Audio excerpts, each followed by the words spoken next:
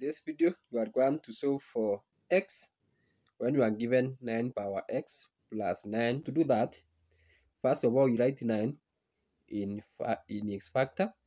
9 can be written as 3 times 3, which is the same as 3 squared. So you shall make use of this factor that 9 is the same as 3 times 3, which is the same as 3 squared. So we substitute 3 squared in each of these cases there. So substituting, that is what we obtain.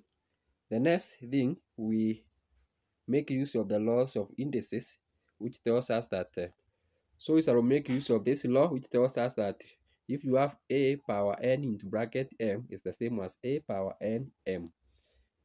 That is what we shall do here in the next step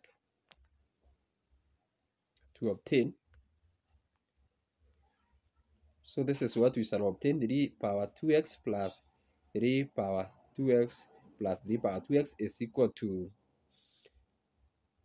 3 squared. Now on the left hand side, you can clearly see that we can factor 3 power 2x so that we will be left with.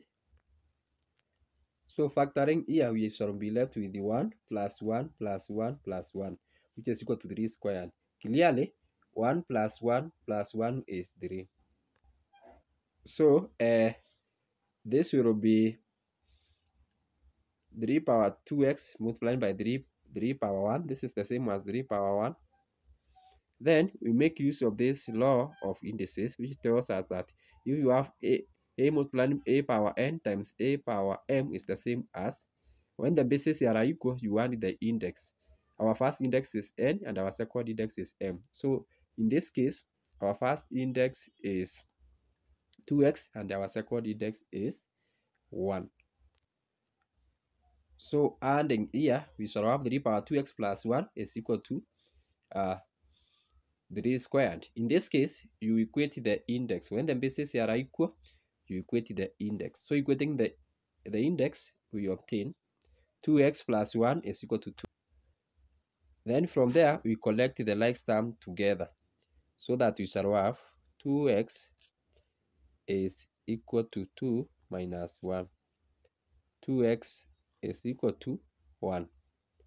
X is equal to half.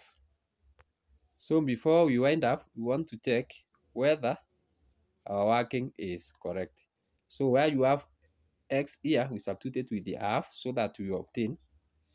So substituting everything with the half, that is what we have. Power half is the same as square root. So square root of 9 will be 3. Square root of 9 is 3. Square root of 9 is 3, and the square root of 9 is 3. So 3 plus 3 plus 3 is equal to 9, meaning that x is equal to half is our solution.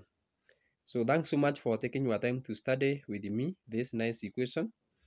For more such learning, tune in to my YouTube channel so that you may learn together. Remember to subscribe to this channel so that you don't miss a single video which I upload for us every day. Thanks so much for watching this video. Remember, you can share it with the other mathematician so that we may learn together. In the case of any question, let me know so that I may know how I can improve this presentation. Bye bye for now. See you in the next presentation.